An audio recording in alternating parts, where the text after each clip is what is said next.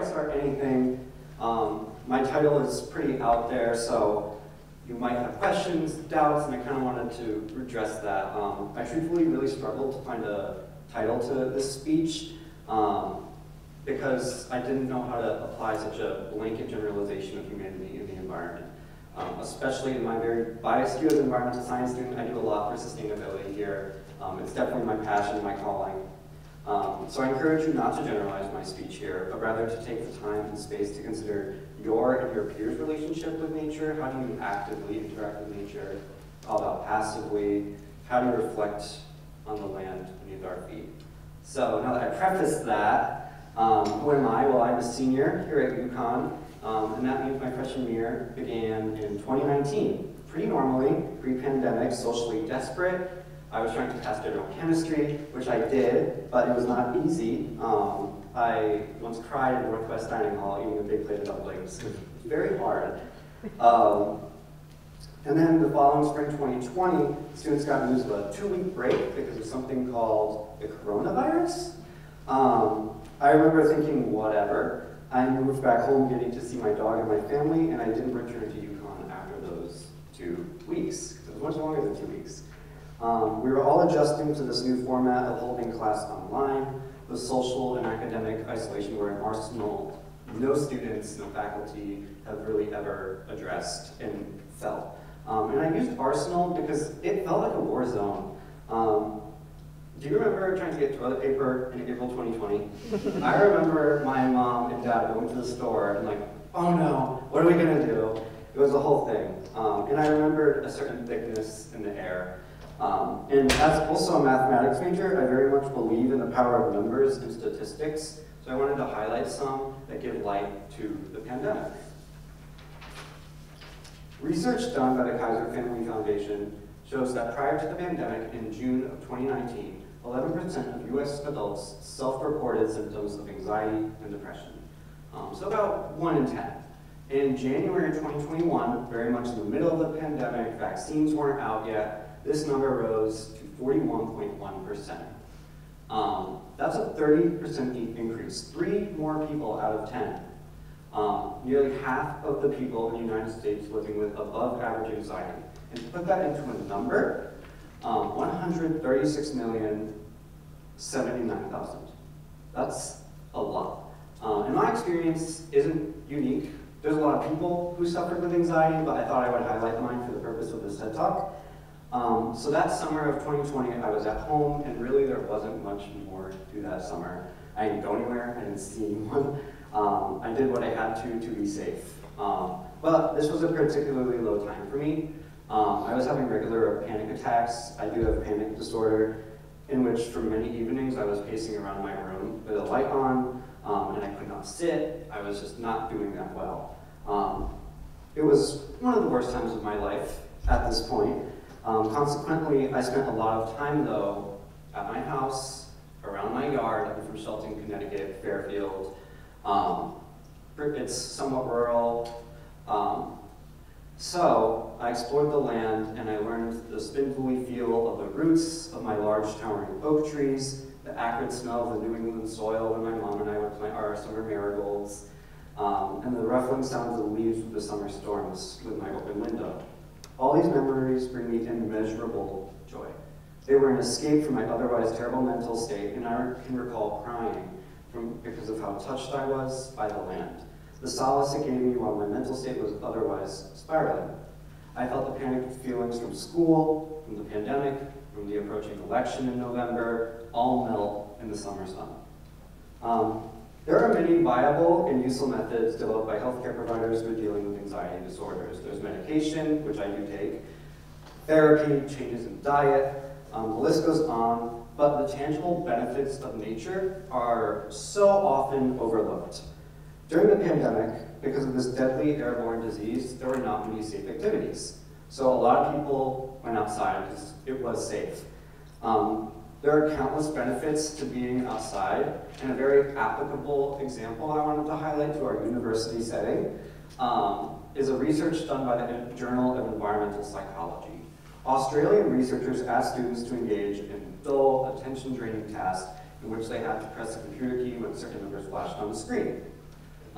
Students who looked at a flowering green roof for 40 seconds midway performed significantly better than students who were looking at an urban landscape. This conveys the importance of green space and stress management and cognitive function. So the lesson here is the only reason I passed my freshman year of chemistry is because my classroom had a window to Swan Lake. But I want to slow down and highlight that it only takes 40 seconds of purposeful engagement with nature to feel the healing benefits. And this is very much a linear relationship. If you spend as little as 20 minutes a day with the earth, you can reduce feelings of stress, depression, anxiety, while at the same time increasing immune function, concentration, memory. It's both a mental and physical response. And I will always be a proponent of going outside and slowing down with nature. There is really a special wonder when you can be with the land, but the reality is you do not even need your sight to benefit from this.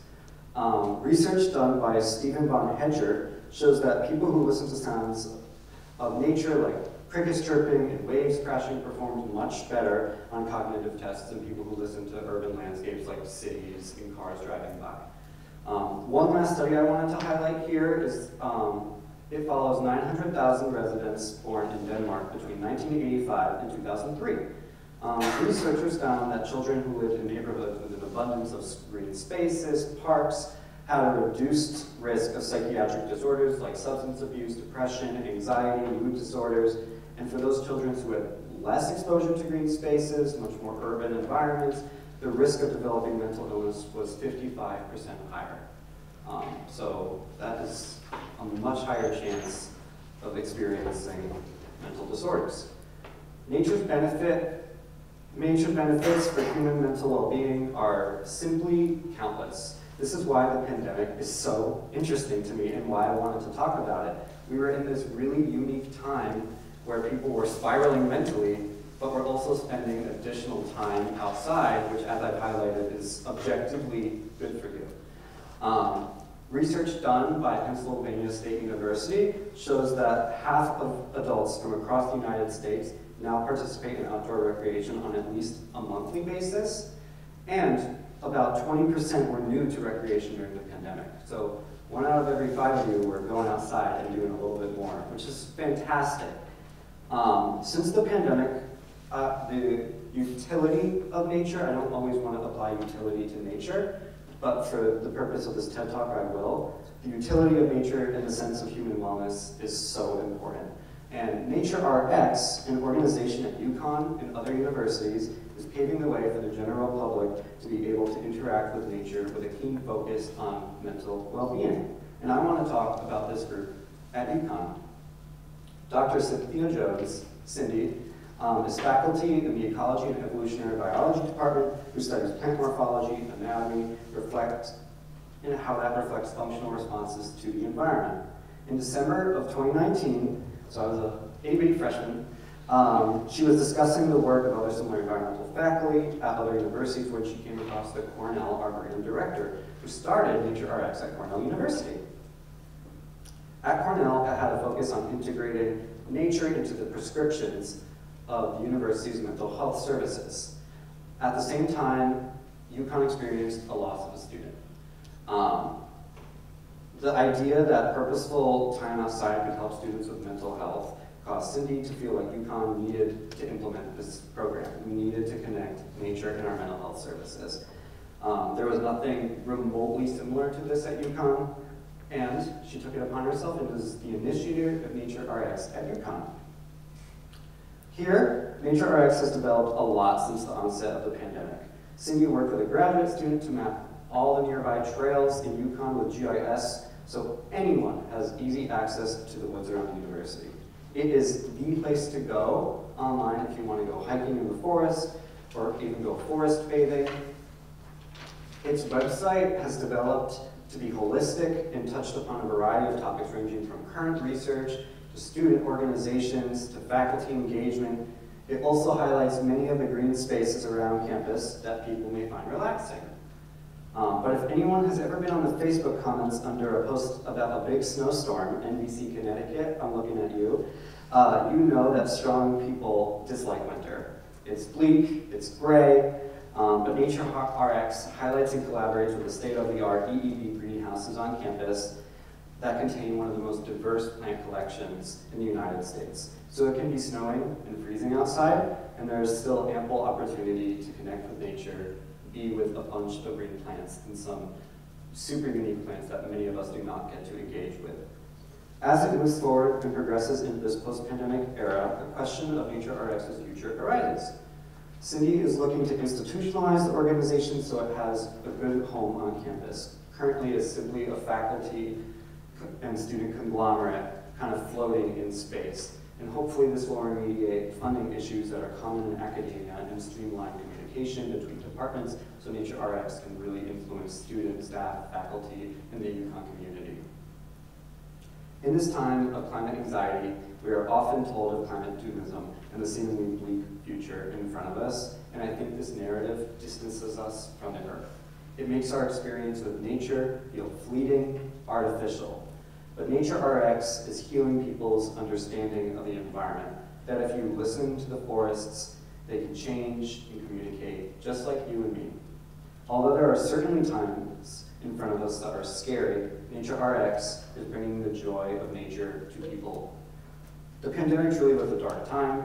I will get goosebumps sometimes when I think too much about it, about the loneliness, the heaviness, the grayness, but out of it, personally, I developed a special relationship with nature, and it really healed my mental state. Thanks to the work of wonderful organizations and individuals like Nature RX and Cindy, people can connect with Earth much like we were intended to. Thank you.